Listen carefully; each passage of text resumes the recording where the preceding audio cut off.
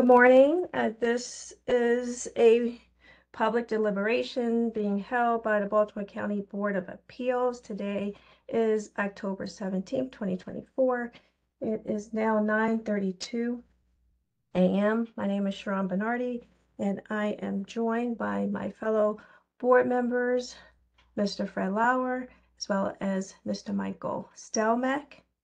And this matter regarding Michael Norbert Porter and Sandra Porter, property located 1999 Rocky Point Road, case number 24-060-SPHA, and it's being held after a hearing that was concluded on September 11, 2024. And again, this is a public deliberation. And there are two issues at hand. One is whether or not the board has the authority within BCZR section 500-7 to make an interpretation of council bill, specifically bill number 128-2005 on the minimum lot size requirement. And so if a petition for special hearing should be granted pursuant to BCZR section 1A 04.3.b.1.a. And the second is whether or not a petition for variance relief from BCZR section 1A 04.3.b.1.a to allow a 1 acre lot in lieu of a 1.5 acre lot in the event it is determined that the 1.5 acre minimum lot size requirement applies. And just for the record, there was an opinion and order of the administrative law judge wherein the special petition for special hearing was denied and the variance relief was also denied. And that opinion and order are dated May 17th, 2024.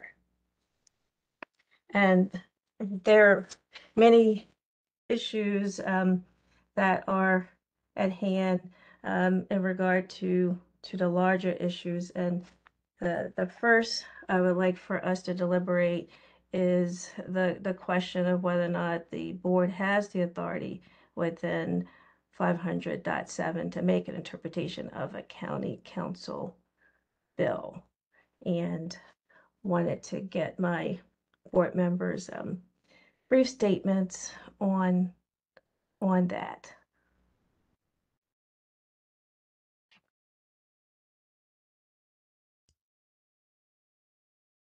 I didn't know if anyone wanted to make comment on that. Well, my understanding, at least the way it's laid out within the memorandum and the administrative law judge's opinion, is that it's a question of whether this exemption for the Back River Neck district is read into the zoning law or zoning regulations, or whether it's not read into the zoning regulations, because even though the bill says that it doesn't apply to the Back River Neck district, that I guess it never made its way into the actual zoning law itself or the book. I could be, maybe I'm wrong, but that was my understanding. So I think that, you know, to the extent that this is an appeal of an ALJ decision, obviously it's de novo, essentially from a denial of a request, I think we do have the authority to, you know, decide what is or what is not in a law, because that affects the outcome of the request. And I think that we should, oh, go ahead, Mr. Lauer. Yeah, I'm sorry. I'm in agreement also that we do have the authority to interpret the law. I mean, seems clear to me that 500.7 does basically, we have the power there to look at the law and say, yes, this applies in this case. It's what we do all the time. And so I think that if the first question is, do we have the authority? Yeah, I think the answer is yes. The second question, I think, is probably, as you've raised, is is this applicable to this situation? And does that being in the legislation itself, but not in the code per se, which is what Mr. Stelmack brought up, how does that balance out, and how do we apply that or whatever? I think that's step number two, if you will. But step number one is, yes, I think we have the authority in answering your question, Madam Chair.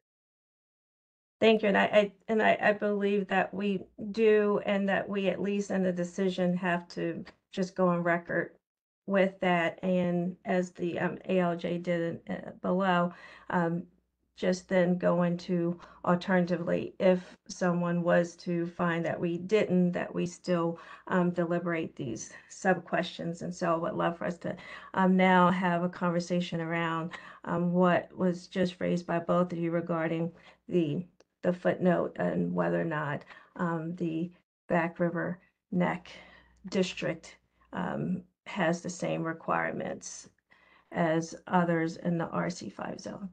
Well, as someone that drafted bills and worked for the Baltimore City Council for 15 years, we never looked at legislation and language in legislation as just thrown in there for the heck of it, if you will. You know, there was always a reason or something behind what was in there.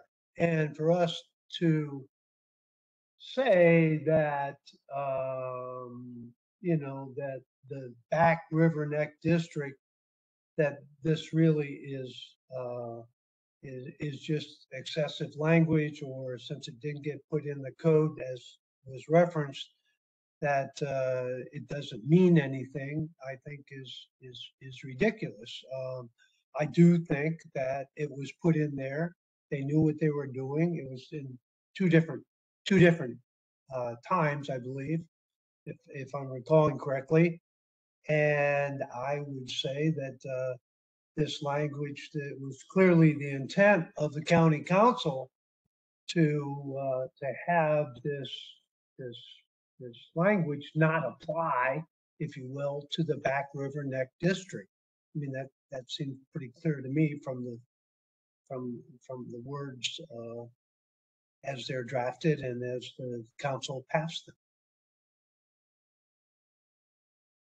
Mr. Stomach, did you want to opine? I mean, yeah, I think you just can't read it as a nullity. I don't really,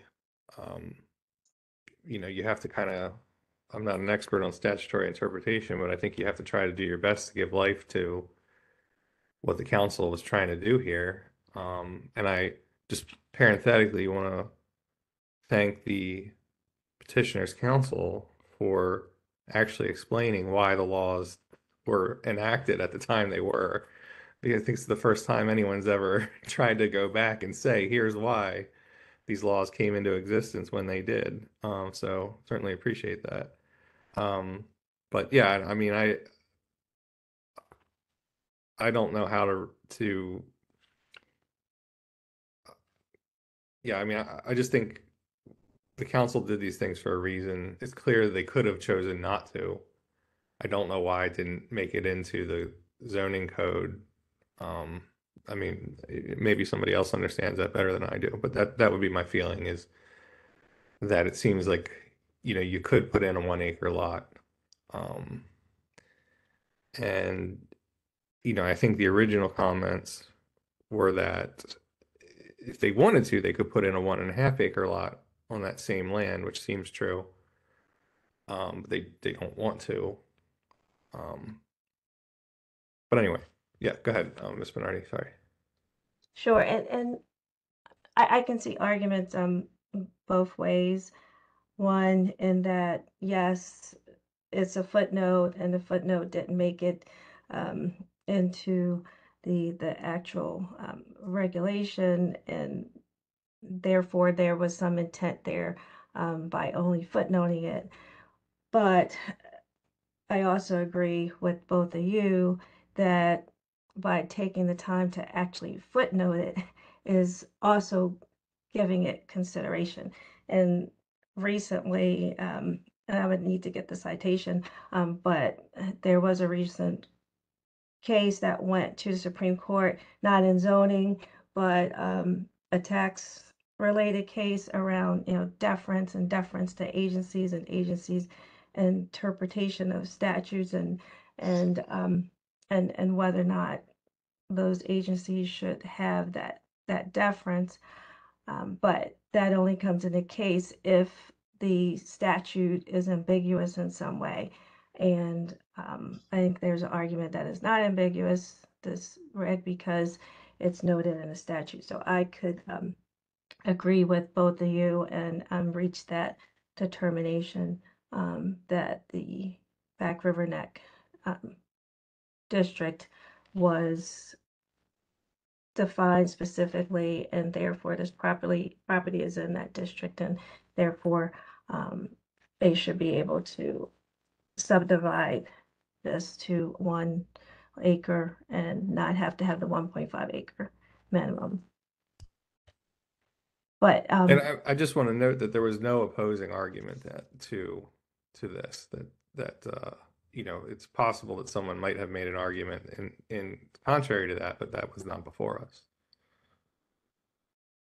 Agreed. I do think that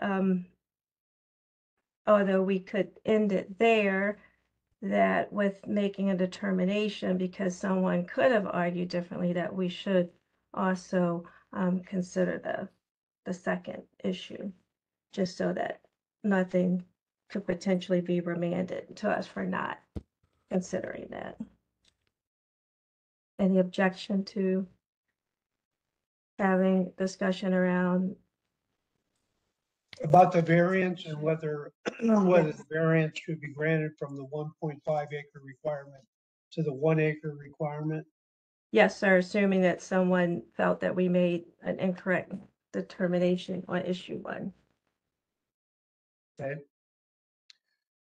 Well, it appears to me that with the odd shape, somewhat odd shape of the thing, the environmental impact and other things that were laid out by the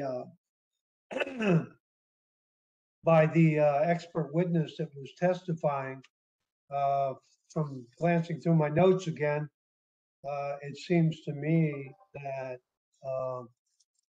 contrary to what I think the administrative law judge viewed, that I would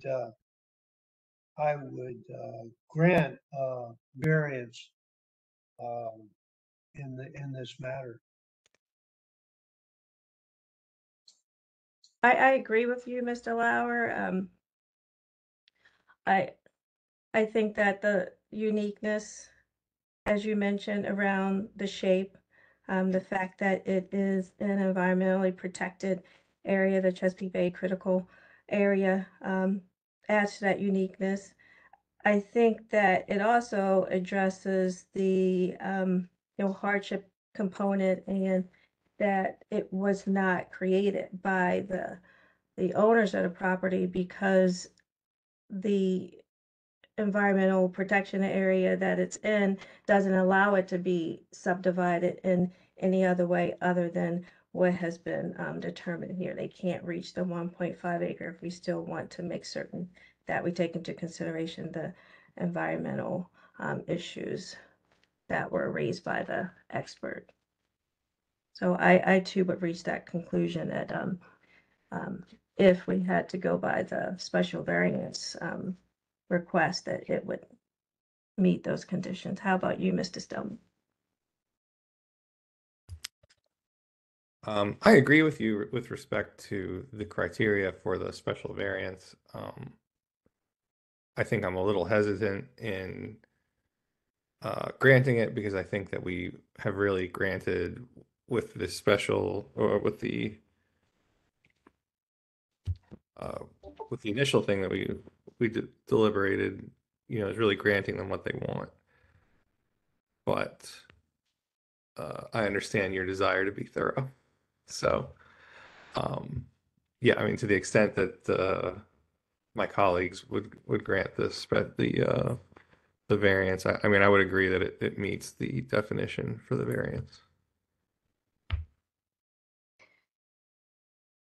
And I guess just, to be clear in making or writing the decision, I think that we would lay them out as alternatives so that we are very clear that we are granting it on the initial issue and that it is meets the definition under the regs and that we had the authority to interpret the council bill, which allows that petition. And then we would say alternatively, this is what we also believe if there was some determination otherwise on the first issue.